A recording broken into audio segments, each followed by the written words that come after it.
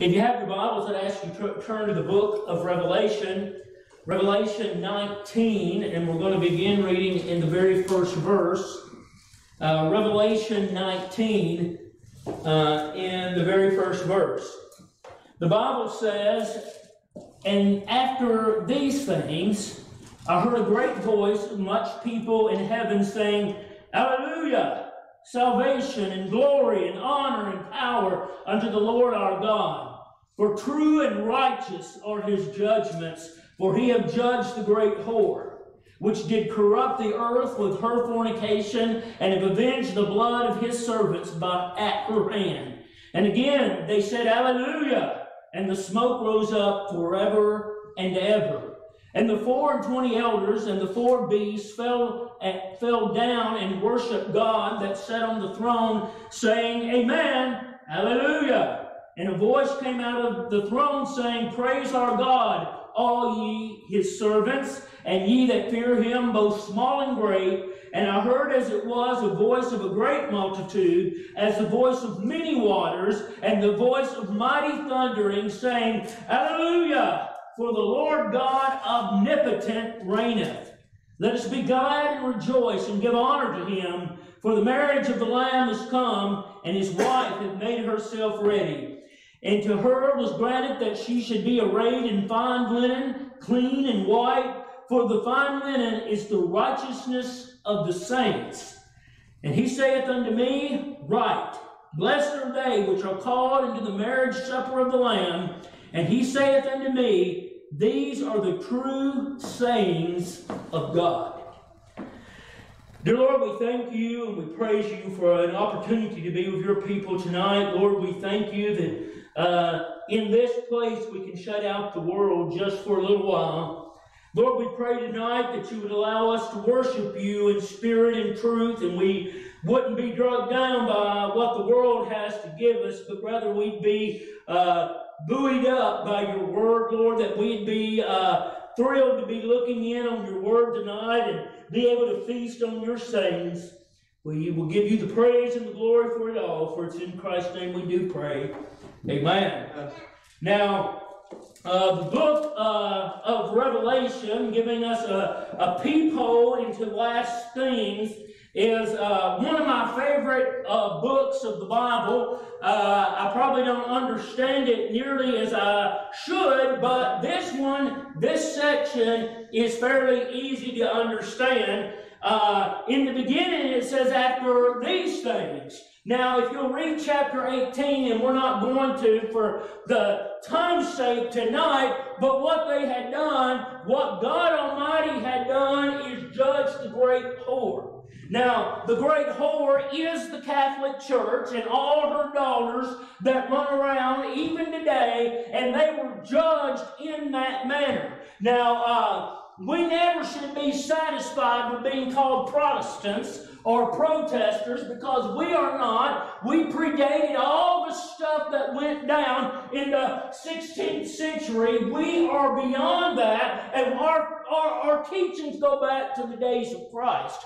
But that did come up. In the 3rd century, Constantine the Great got together of a band, and really what it was idolatry. They were worshiping the cross. They weren't worshiping Christ. And that went with them evermore, and again and again and again. She's multiplied herself. She gave birth to the Lutherans. She gave birth to the Presbyterians. She gave birth to the Methodists, and on and on and on we could go. But we see this as being judged completely.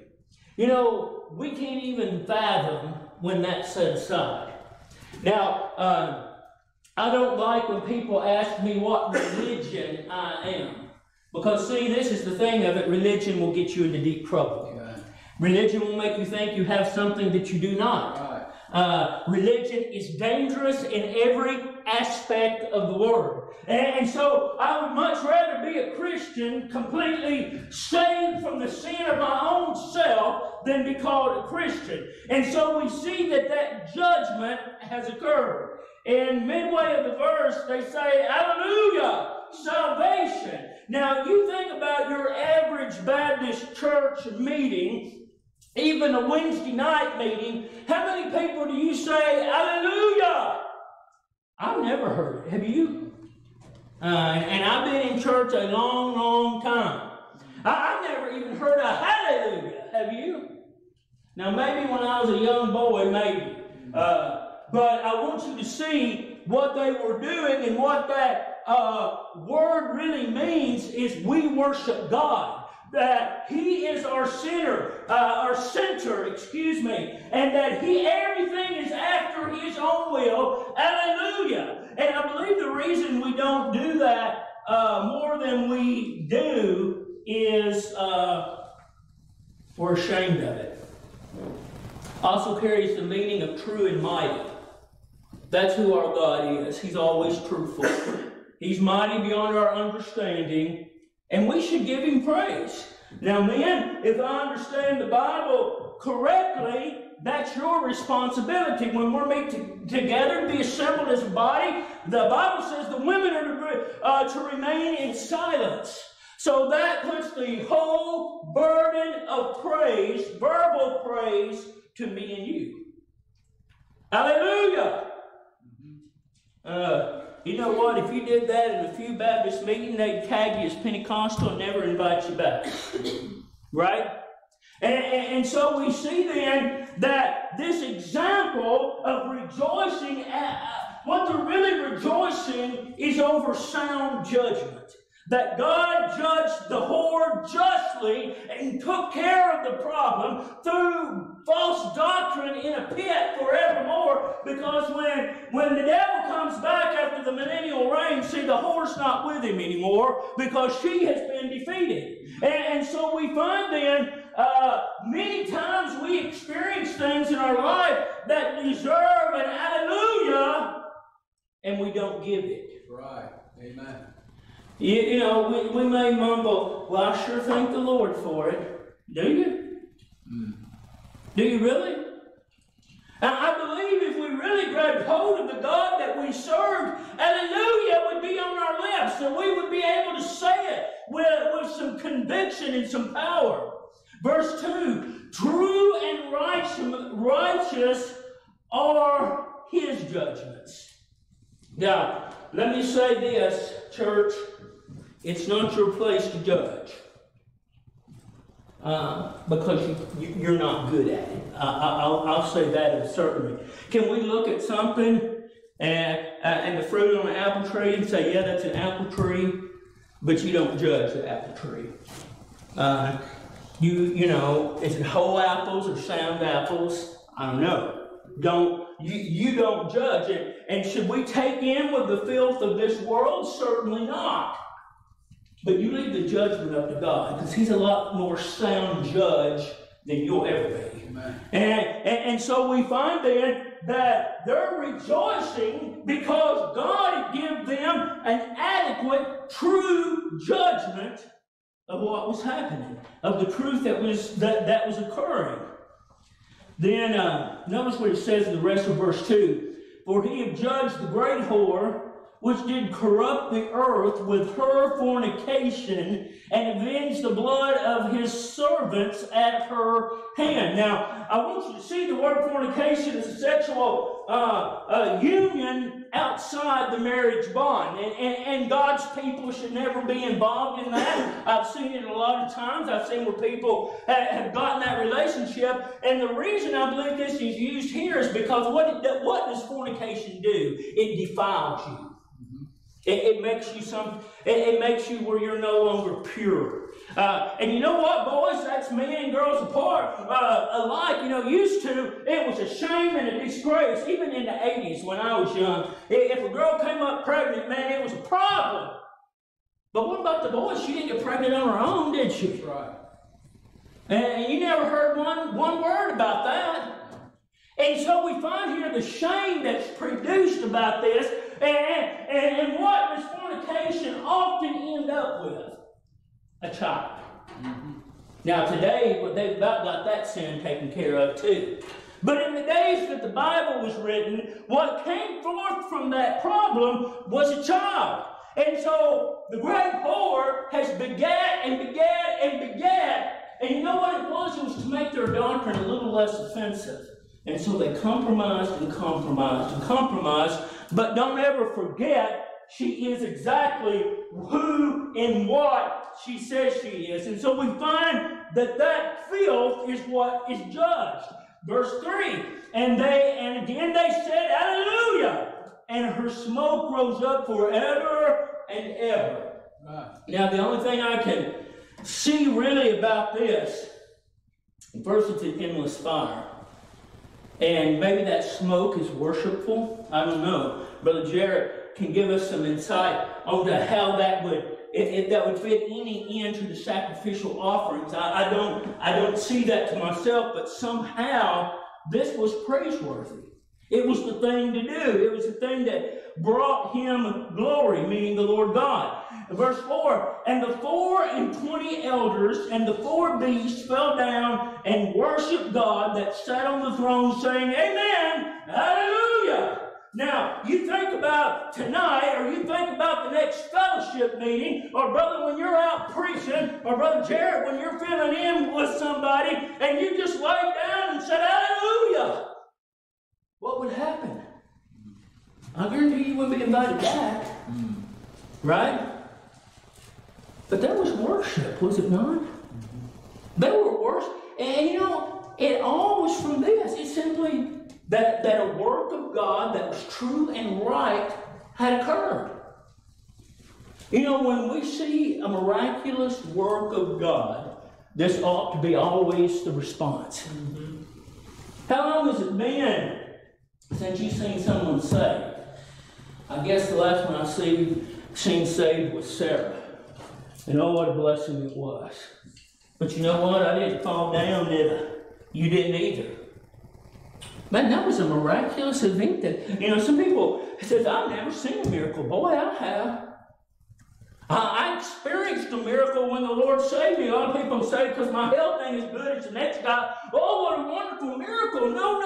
My brain surgery wasn't a miracle. My heart being cleared up wasn't. It was a physical miracle. But you know, far beyond that, the day the Lord saved me, how exceeding and glorious and wonderful that was, far beyond what anything this little body. Because you know what? Even with all that the Lord has spared me from, this body's going to play out one day. That's right.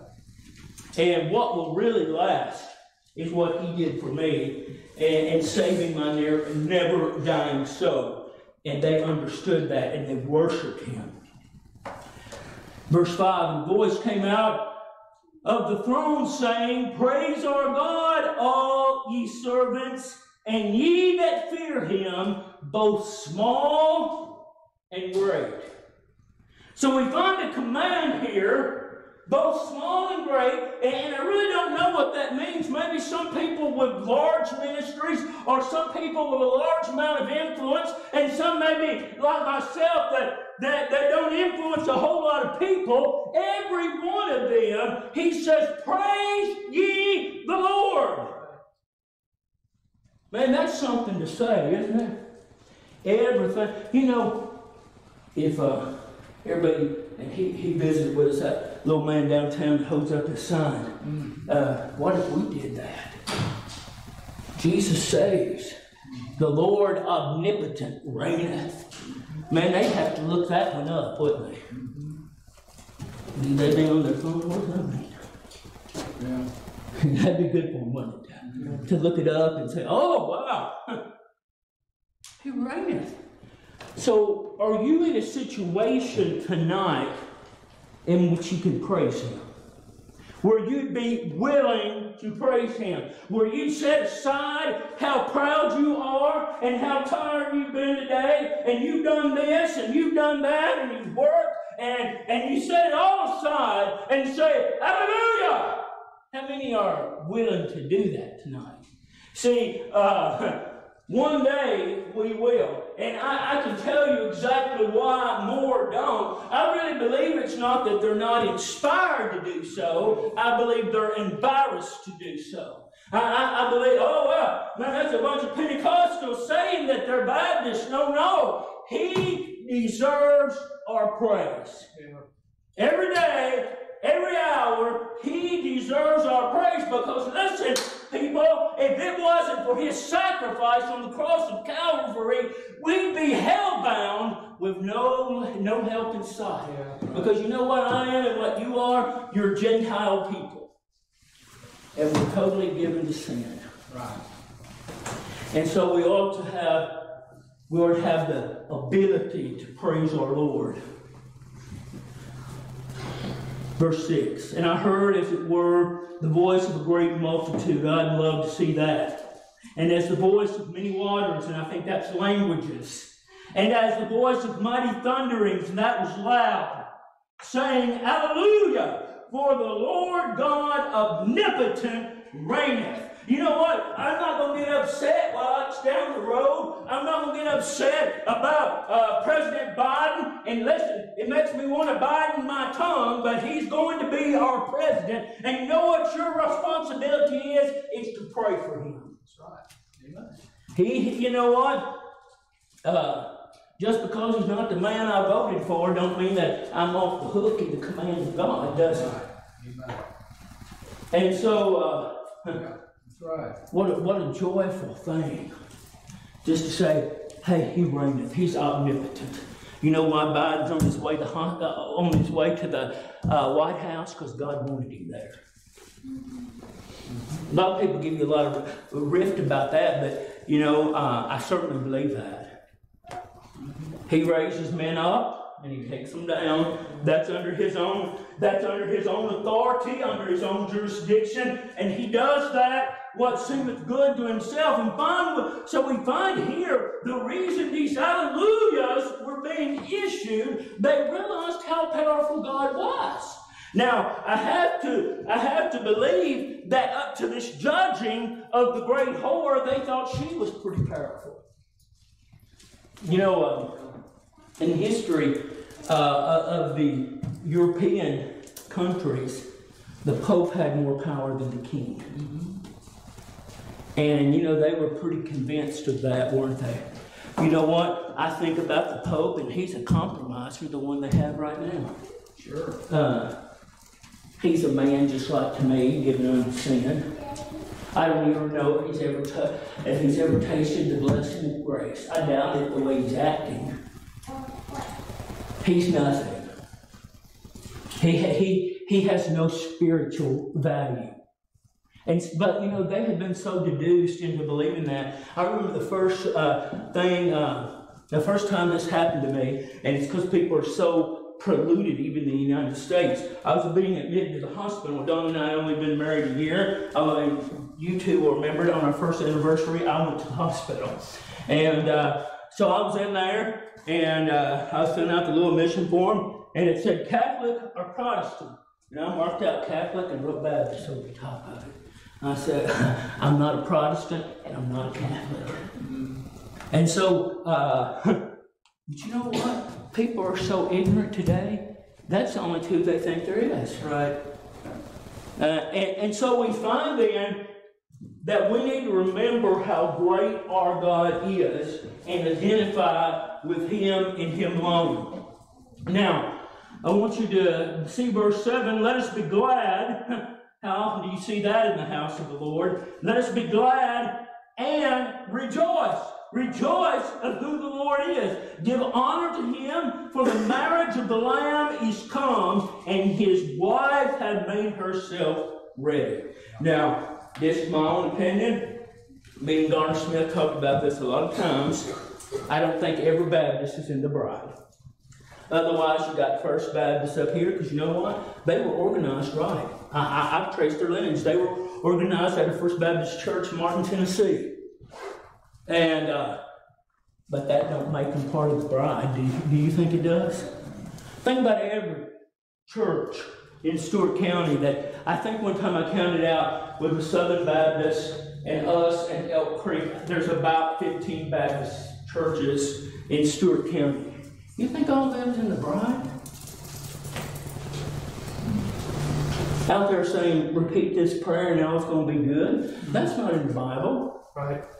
And how could they be a Baptist people and teach such things? Well, the thing of it is, somewhere along the way they give up the truth and they never had it to start with. I don't know.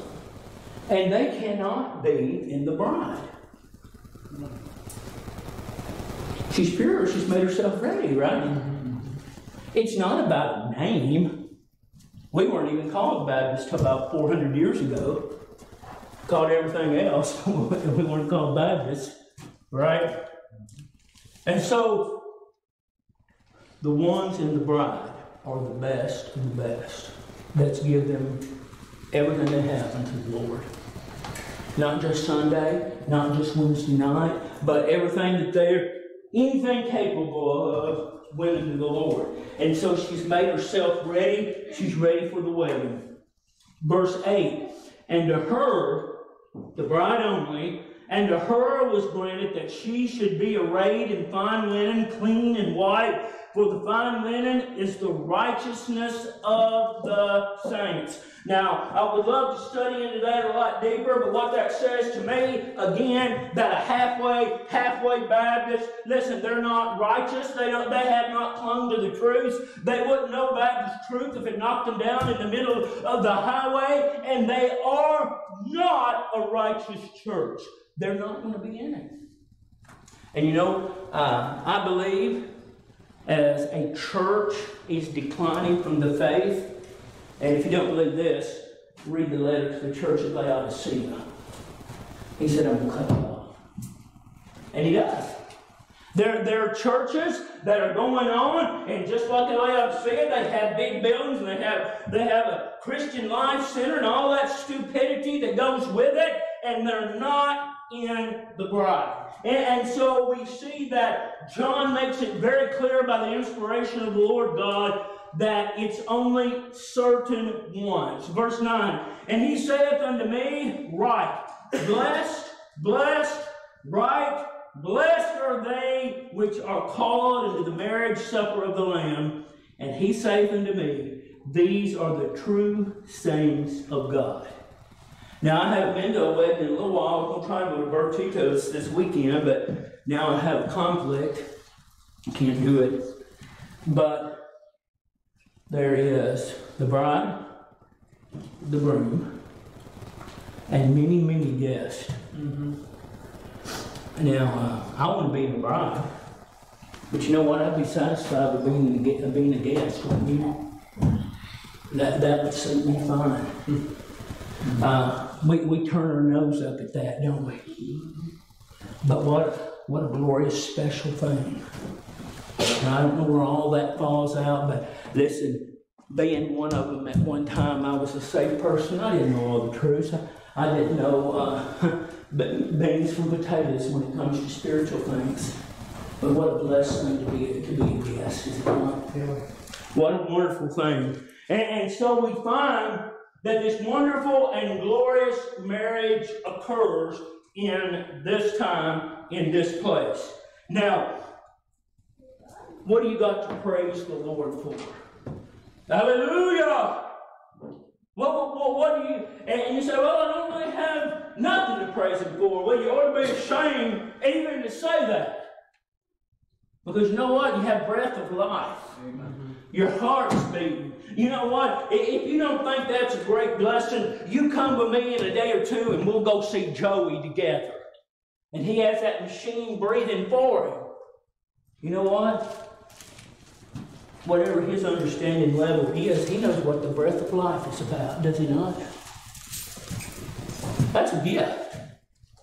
That's a precious, wonderful gift.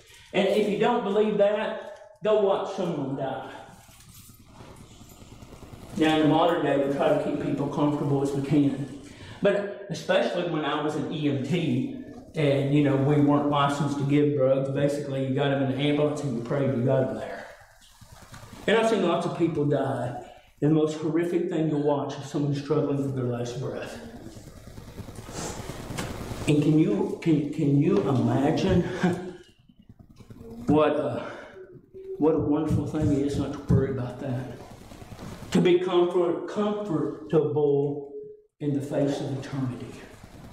I'm okay with it. You know what? If I don't make it to the nursing home tonight, glory be to God, I'll be home with Him forever with the Lord. And so we find there's so many things that we ought to be able to praise God for. Now, very quickly, I want you to go with me to the book of Acts, chapter 16. Everybody knows this is one of my favorite accounts of the Lord saving someone.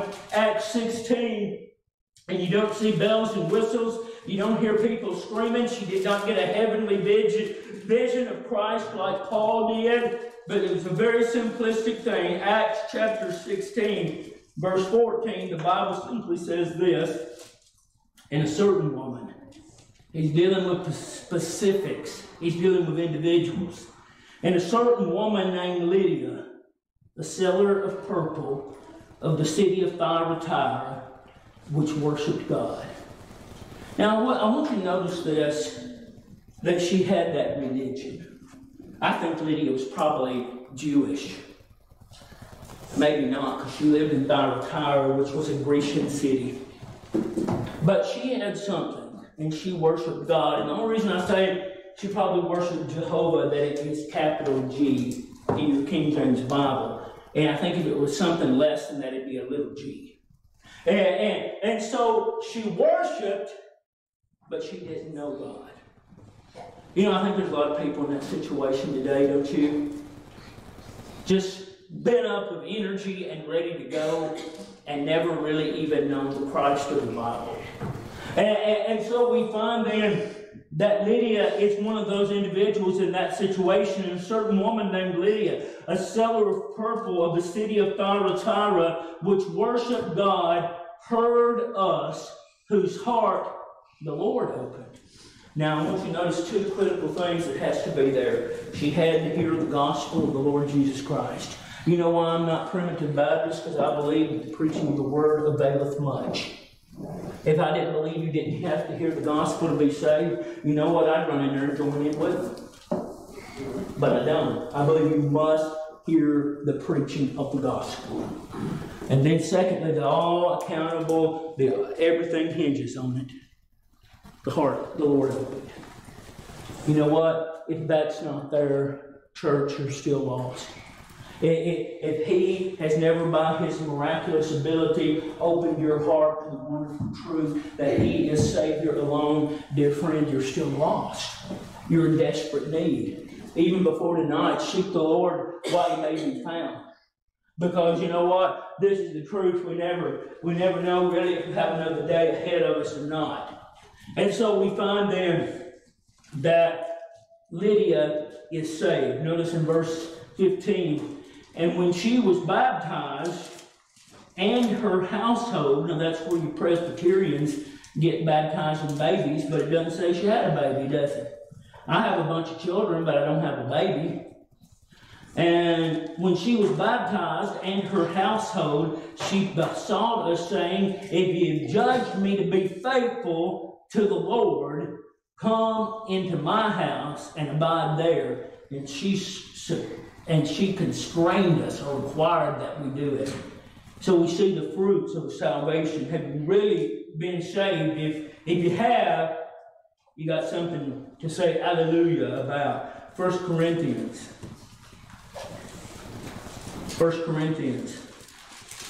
chapter number 12. 1 Corinthians chapter 12. We're just going to read one verse, verse 28. 1 Corinthians 12 and verse 28, the Bible says this, and God have set some in the church. He didn't set all, that's why they're a marriage guest. And He has set some in the church, first apostles, and that office is done away with. Secondarily, prophets or preachers is what we call them. Thirdly, teachers. After that, miracles. You say, well, I don't think miracles is a modern day teaching. Well, if you saw me fly away in that helicopter a couple months ago, you'd be believing in miracles. If He's really saved your soul, you will believe in miracles. Because there was nothing conjured up by you, I will guarantee you that. I've seen miracles in my life. And so he placed those in the church. And then very quickly, I want to read just a couple other places. A couple other things in the church. And the gifts of helpings. That's something we don't do a whole lot. Helps. Because we think everybody's moochers, don't we? Governments. Governments in the church. Now, all of you know that for some years I have really been struggling with this verse because the Bible says God placed some in the church. And how do we place them in there? I don't want to take on the responsibility of God, do you? But notice just a little further down it says governments. You know what? We need the church to be ruled well. And because man is what man is, the only way to do that is set up some form of government. And we have that.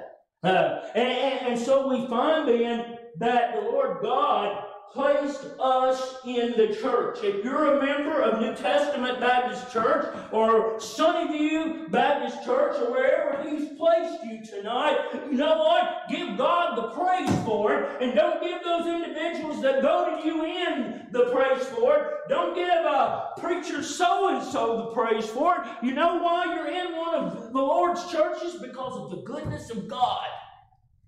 That were to make you say, Alleluia. I'm in a church. I'm in one of the Lord's churches. Hallelujah. But how thankful of that are we really? I don't think too much. Drag in, President Trump's not going to be president anymore. Well, so what? We're here to worship God, not President Trump. Right. We're here to lift up the name of Jesus. And we should always be excited and ready to do that and ready to praise His name again and again and again and again and give Him glory for who He is. Second Peter, let's go to Ephesians chapter 4 and we'll end up there.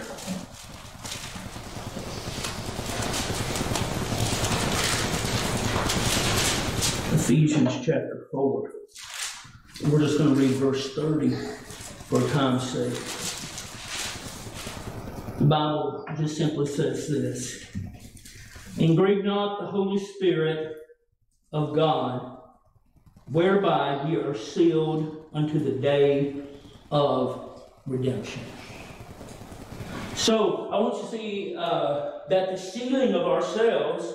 And listen, I believe of a surety, if you're not sealed, you're open to demonic possession. You know what the Bible says? And I was going to read tonight, but lack of time. It said Mary Magdalene went to the sepulchre of Jesus, and this is what her note was, of whom was cast out 7 devils. You know what? Demonic possession is as real today as it was in the days of Christ. And you know what? I fully believe I've seen it. I mean, you look in the eyes of people, and they're just nothing there. They cut somebody from ear to ear and not even think about it.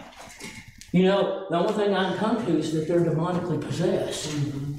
And listen, as a church, we need to acknowledge that because, listen, you know, He'll send people among us to bear false witness, won't they? And so we see then that first of all, that sealing is there. And then according to this, and grieve not the Spirit of God, whereby or by Him you're sealed into the day of redemption. So it seems to me that the sealing comes from the Holy Ghost. And the only way I can put my mind around that, see, what makes us different than most people that put badness over the door, is we believe of a surety that He has to come by and make it real to you. That we can't follow the Romans road, we can't ABC, we can't invite Him into our hearts, that it's purely a work of grace. Mm-hmm. And that only comes by the Holy Ghost. See, we can't read a book and learn about God. Right. Yeah, before the Lord saved, did you ever try to read the Bible? I did. You know what it was? Just as dry as a green cracker. Didn't mean nothing to me. But after the Lord saved me, I'd get in that book and it would be precious to me. And then after I got in one of the Lord's true churches, man, I couldn't keep my face out of it. See, there's a good earmarker of your relationship with the Lord. Do you crave that book or do you not? Now, I crave it in preaching. I crave it to just read it by myself. I crave it to hear people singing and the goodness of God. And if I didn't, I think there'd be a big problem somewhere, wouldn't you? Mm-hmm. But now, I'm going to say this and we're going to close. I've been in a state where I was saved and I had no interest whatsoever in that book. And I tell you why. I was swept away by the world. Now, my story being in the world and your story may be a lot different. Y'all know hothead and the whole bit. But you know what? Religion can make you just as a vile person as drinking and smoking pot. Do you ever think about that? Because religion is going to leave you empty. You know what, that lifestyle? I look around my 3 surviving friends that's still involved in it. They look so empty. They look so helpless. I see them on Facebook and I'm going, thank you, God. Thank you, God. And I won't use groups, but I was looking today. I love to hear gospel music. So I was searching for a specific song. And the Gaither vocal, when he has all the groups get together. And I was looking at them, listening to the song, and some of them was just like blank stares. They was singing, but you could tell it wasn't there. Yeah. And so what I'm saying is, you can be in a very good group of people. You can be in a nice sound church and be just as unconnected as I was out in that world. Because see, if you're not saved, genuinely saved, He saved you. You don't have nothing. Just like the man, just like the one that cleaned his house. And the old demonic spirit said came back to 7 more wicked than himself. Mm-hmm. And that's a dangerous place to be in, is it not? Mm-hmm. I think we got a lot of empty houses today, and you can see it through their empty eyes. Mm-hmm. There's nothing there. And so we ought to be able to say hallelujah. Amen. If you understand Him and you know Him, hallelujah. And praise Him throughout the ceaseless ages. If you ain't going to do it now, get revved up because you'll do it on the other side.